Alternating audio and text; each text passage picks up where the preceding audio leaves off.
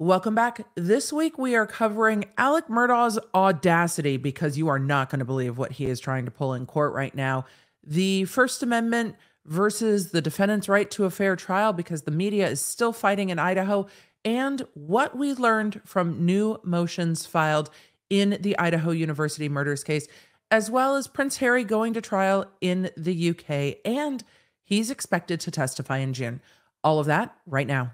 I'm legal analyst Emily D. Baker. This is the Quick Bits, where I break down just the main points of the pop culture and entertainment cases I'm currently covering on YouTube and the Emily Show podcast. Let's get into it. Alex Murdaugh is in the middle of an insurance case with insurance company Nautilus. Nautilus paid him out over $3 million for Gloria Satterfield's slip and fall at his property. In this filing where he's responding to the lawsuit because Nautilus Insurance is trying to get back that $3 million from Alex Murdaugh, saying that they were defrauded into paying out that claim, and then Murdaugh stole the money. In the latest filing, Alex Murdaugh said not only did he lie about the dogs tripping Gloria Satterfield and causing her to fall backwards down the outdoor stairs, which led to her death, but he is also trying to pull in Eric Bland, his law partner, his law firm, and Gloria Satterfield's two sons into his insurance lawsuit with Nautilus, saying to Nautilus, essentially, you need to go after them too.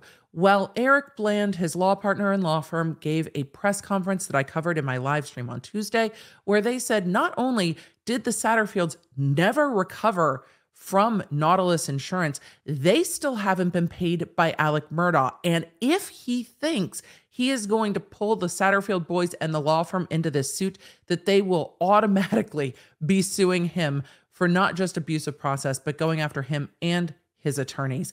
It was very interesting to see how fiery Eric is about the fuckery that is being pulled by Alex Murdaugh, but also to know that so far the $7 million plus that have been paid to the Satterfield sons has not come from Alex Murdaugh or from Nautilus, which means pulling them into the Nautilus suit is really unlikely.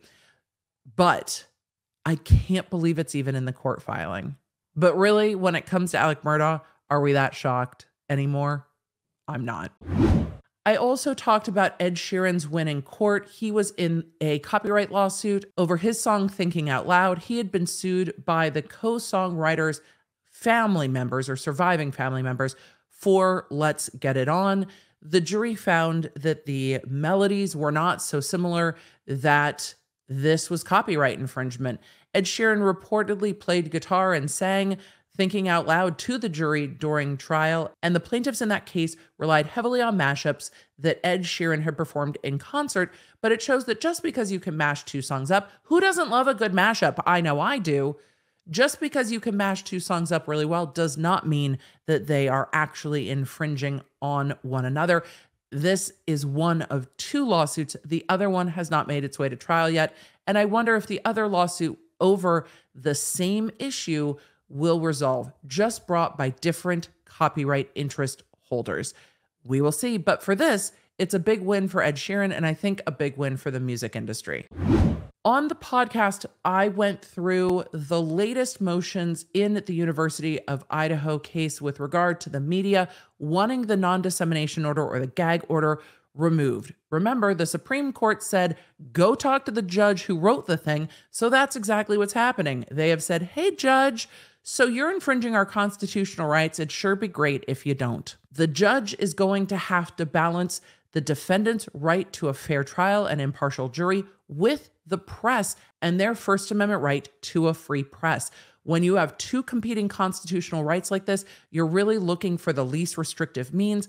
And the press pointed out a lot of case law that shows that outside of a gag order, there are much less restrictive methods, whether it's redacting some documents, filing some documents under seal, which they've done a lot of. But there are other means short of a gag order that can work here. Now, whether the court will vacate their own gag order is yet to be seen. And If they don't, then this will get appealed right back up to the Idaho Supreme Court, but that could take months or years to be heard and might really be too late by the time this thing's done with trial. But there's lots coming out of these new court filings in Idaho. Well, because we don't have much else to go on because, gag order. And in those additional documents on Thursday, I looked back at what is going on in the discovery part of Idaho, where the defense attorneys are asking the court to force the prosecution or compel them to turn over information they still don't have. Most of the discovery motions we've seen filed have been a very boilerplate motion with exhibits attached, and the exhibit list actually asks for all the stuff they want, and those have all been under seal. So we haven't gotten a ton of information about what the defense says the prosecution hasn't turned over. Normally, you can glean some information from what's being asked for. Well, that's what I covered on Thursday. We finally saw that the police did interrogate Bryan Kohberger, and it seems that it went beyond just I'll have a lawyer now, thanks, stop talking to me, because any interview tapes or reports still haven't been turned over. I imagine the court will compel that, but we'll see, because it's information the defense is going to want to have before this preliminary hearing next month.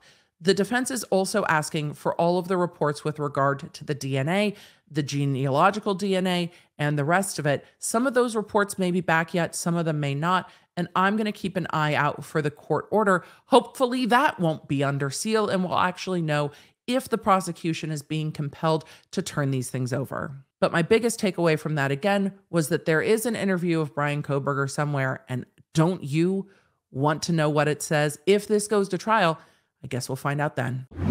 And finally, Prince Harry is in trial in the UK over hacking of phones and wiretapping of homes in this case that is expected to last over 7 weeks. It's anticipated that Prince Harry will testify sometime in June with regard to these materials. And early on in the trial, we're just past opening statements now. Early on in the trial, we heard that the media outlet actually issued an apology and said that Prince Harry was entitled to compensation.